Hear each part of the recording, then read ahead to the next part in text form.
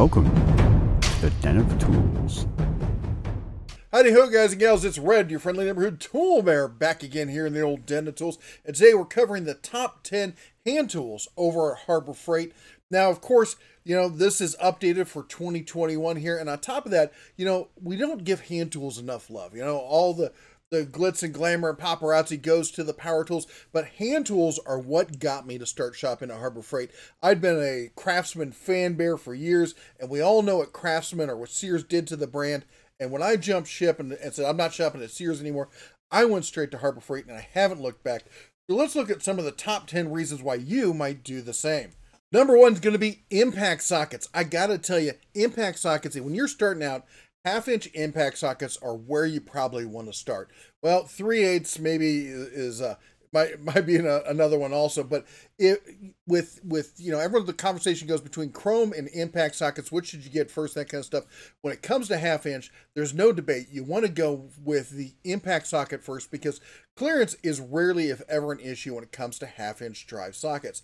And here's the thing: the other thing people say is, "Well, I want no skip or low skip sets." Well, guess what? Harbor Freight in the Pittsburgh line is doing a virtually no to low skip set here.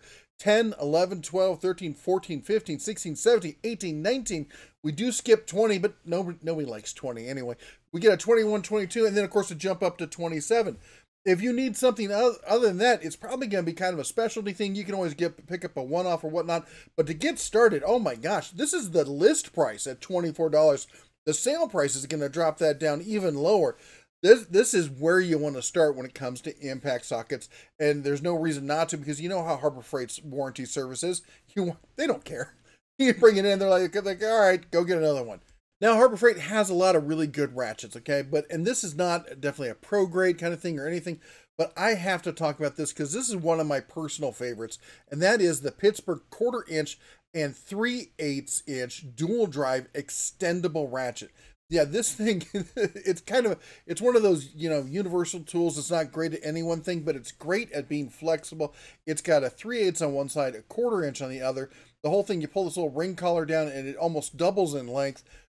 This is not a heavy duty ratchet, okay? You know what I use this a lot for? I use it for throwing it in a bag for going and helping fix people's stuff somewhere else. Or I also use it a lot for, like, with the kids, their bikes. I always talk about this, like, bikes, there's a lot of sockets on there that require a 1/4 inch or a 3/8. And rather than having two ratchets around for my kit for that, I just have this one. This is a great flexible around the house kind of ratchet. Great for a lot of, light duty to medium duty jobs. No, it's not a breaker bar, but you know what is a breaker bar? This thing, we gotta talk about this. If you don't have a 1/2 inch drive, 25 inch Pittsburgh breaker bar, you are missing out. This thing's been compared against, Snap-on and Matco and Mac, all the big names off the tool trucks, that kind of stuff. And it swings right in there with them. And when it's on sale, it's like $15. Come off of it. I even got some flack from the guys over at Harbor Freight, though. The guy behind the Icon one got kind of miffed when I said, don't buy the Icon one, just buy the Pittsburgh one. He's like, well, the Icon one's heavier duty, and, the Pittsburgh one could break. I'm like, oh, if only it came with a lifetime warranty. Anyway, next up. All right. Now I've often talked about these. The Pittsburgh 3/8, and they have a 1/4 inch, they have a 3/8, they have a 1/2 inch. This is your standard click type torque wrench. They run $20 list. They go on sale for below $15. At that point, you can pick up all three of them for, under $40. So why not do that? Well, I'll tell you why not. Get one of these. I am done with click style torque wrenches. This thing is great. It's compact. Right there with the adapter, you got the 1/4 inch. You have the 3/8. It's 1/2 inch native. This little thing, and the thing is, you don't ever have to calibrate these things. All right. They just always, it's the way that they do it. It's a big technical explanation. It's actually really simple the way it works, and it just always works. The torque wrenches, every couple years you have to go through and you have to calibrate and make sure they stay true. They're pretty good about it. They are. But why take up all that room? Why buy 3 extra tools? You already got the ratchets, right? So just take your 1/2 inch ratchet, put it on this, and now you've got a torque wrench. And look, it's nice, it's compact. You can throw it in a case. You don't have to worry about dropping it. This is a one and done solution. All right, now I often talk about like best bang for the buck, and I try to find you budget options for stuff. But when it comes to ratcheting wrenches, oh my gosh, I am in love with these things. I know there's lots of different styles out there. There's flex head and there's double box end, all that. I've got this set, and I can tell you I wouldn't go back to about anything after this. They're nice, they're long, you can put some real power on them. Granted, the open end, it doesn't have the little teeth on it and whatnot, but what I find is that I never really have to go beyond using the ratcheting side on it. It's never been an issue for me. I love these wrenches. Yes, they're not cheap. Yes, you want to wait for a sale. Don't buy them at $150. Wait for a sale, and that's when you want to pick these up. All right, next up, Pittsburgh SAE and metric T-handle ball end. I wish they had a picture here. They don't, but I love having that ball end on there for the hex end. So you can get in there at kind of an angle, and it's easier to work the tool and stuff. The nice T-handle, nice long, grip on it, lets you get into tight places.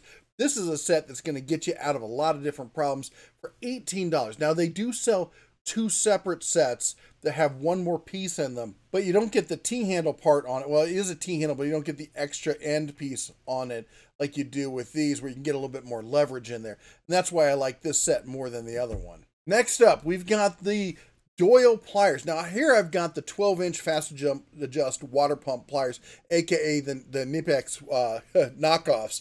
And they're almost half the price at list, not even including the sale price that they go on to.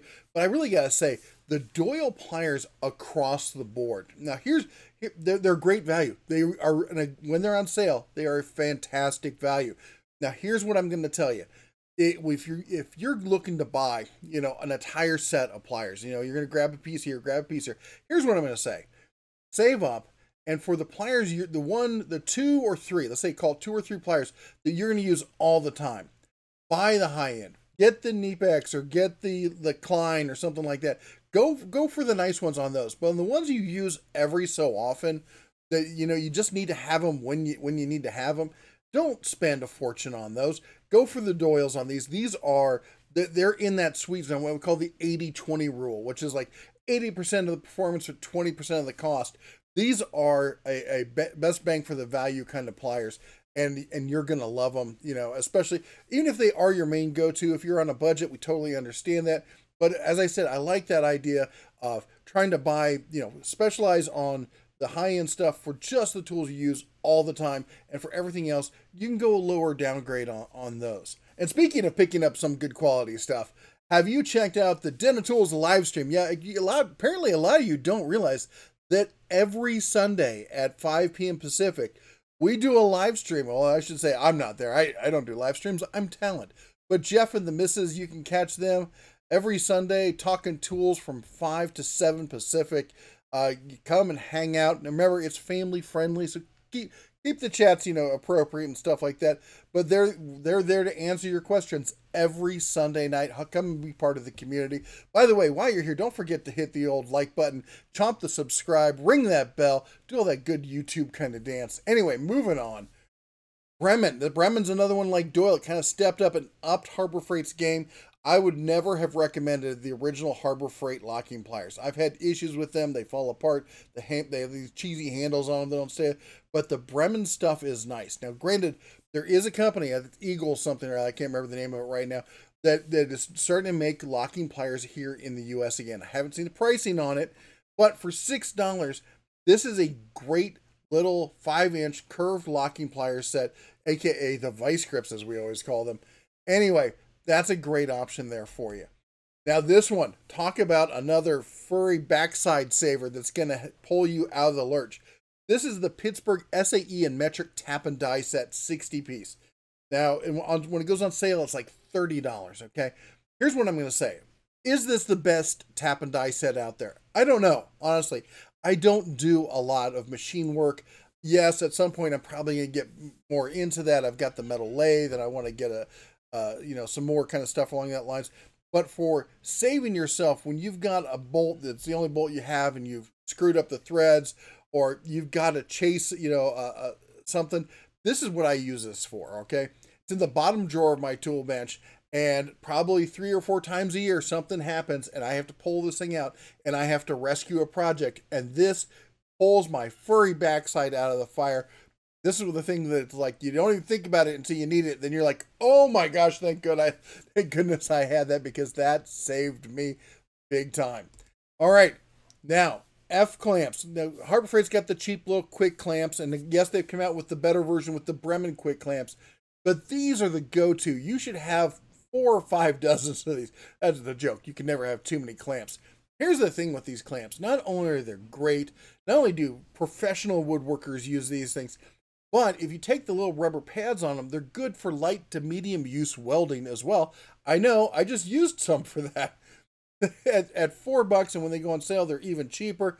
They have 6-inch, they have 12-inch, they've got even long 24-inch. You should have a slew of these around the shop. You can never have, literally, you can never have too many clamps, and these things are fantastic. Next up, hammers. We got to talk about some hammers. Now, it's hard to choose which is the best hammer here because they've got so many hammers. Now, the basic hammers, I'm you know what? I kind of go to, I'm an East Wing fan bear. All right, there, I said it. But for some of the other stuff, like for a dead blow hammer, I don't need anything special. I just need it to whack it and make it not bounce. And there you go.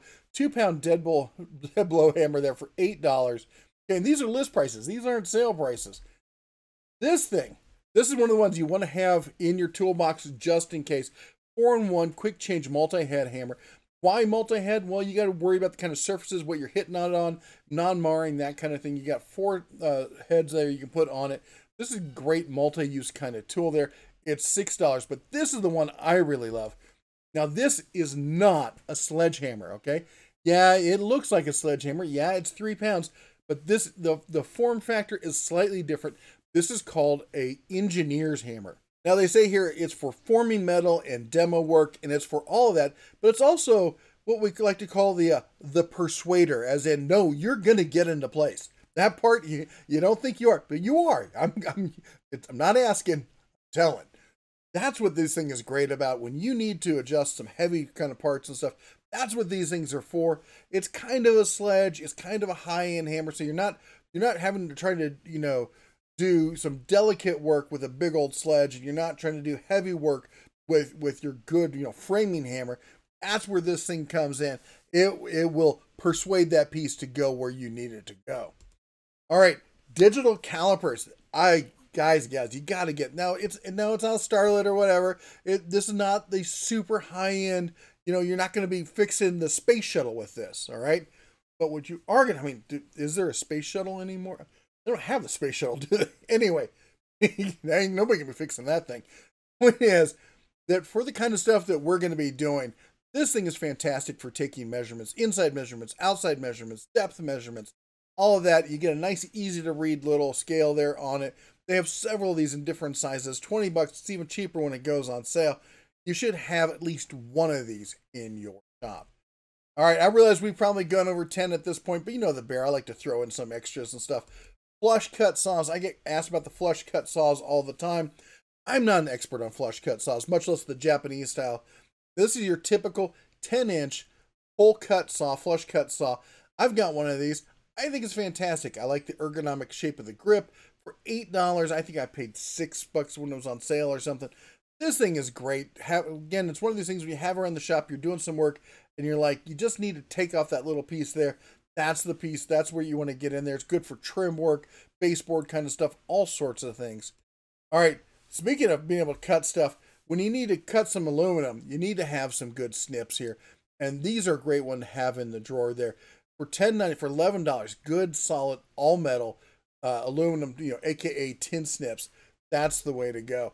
All right, and last but not least, this is the one you've been waiting for. This is the #1 item that you have to have in your toolbox from Harbor Freight, or you're missing out. And of course it is. Yeah, it's the gold ratchet from Harbor Freight, because why not? It's $60. Guys and gals, you can order this online from Harbor Freight with shipping for like $70-some. Do not go on eBay. People are trying to sell these for $100 on eBay. It's ridiculous. Yes, it is real 24 karat gold. Yes, it is ridiculous. Yes, it is also still awesome for some reason at the same time. I have one. I bought it. Harbor Freight didn't send it to me. I might have to grab another one because my son stole it, because he's I'm gonna shave him like a sheep. Anyway, that boy. Oh, my Cubs are a little entitled, aren't they? God love them, but you know, they need a good walloping to get smack them with a salmon or something. Anyway, the Bear Kids. I'm not gonna ruin a good salmon like that. Anyway, that's all the Bear has for you. That's our top 10 tools from Harbor Freight. If you think we missed out on one, comment down below. I want to hear your thoughts. Again, while you're down there, don't forget to chomp the like button, smash the subscribe, ring the bell, do the whole YouTube dance kind of thing. Anyway, you all take care. God bless. And as always, guide on.